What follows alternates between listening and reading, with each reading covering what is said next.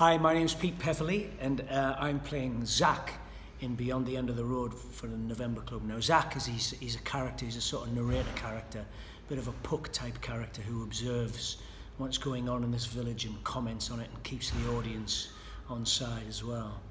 Brilliant. And we're touring across County Durham. Now, I believe you do quite a bit of gigging yourself in that area, and so what do you think these audiences will think of this I have show? done in the past, well, currently, because I work as a singer and performer in the working men's clubs, so I do a lot of gigs in Durham and Bishop Auckland and indeed Evenwood, where we're going, and I think it'll be interesting for me because that's one show that I take into those communities, my sort of club show.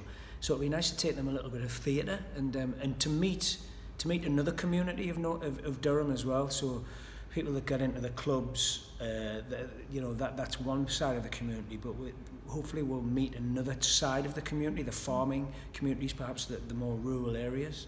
And the show was, when we went into Northumberland, the show really speaks to those small villages and communities out in the sticks, so hopefully it'll do the same in County Durham too. Yeah, because the audiences in Northumberland were quite surprised by the scale of the show. They were, yeah. For a village horse show, it's really big. There's 9 of us, 10 of us in the cast, plus musicians.